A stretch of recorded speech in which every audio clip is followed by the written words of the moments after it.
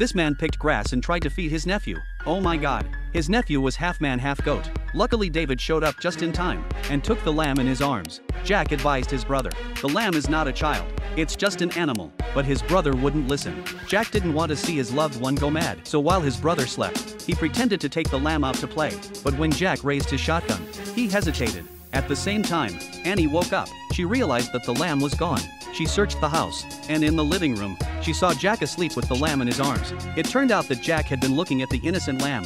He couldn't bear to hurt this innocent life. The couple saw that Jack had accepted the lamb. They were so relieved. Jack began to play with the lamb every day. Annie hadn't had a nightmare in a long time. She thought she'd killed Dolly the sheep's mother, and Jack accepted the lamb. Their happy ever after was about to begin, unbeknownst to her that every move the cubs made was being watched by a single eye.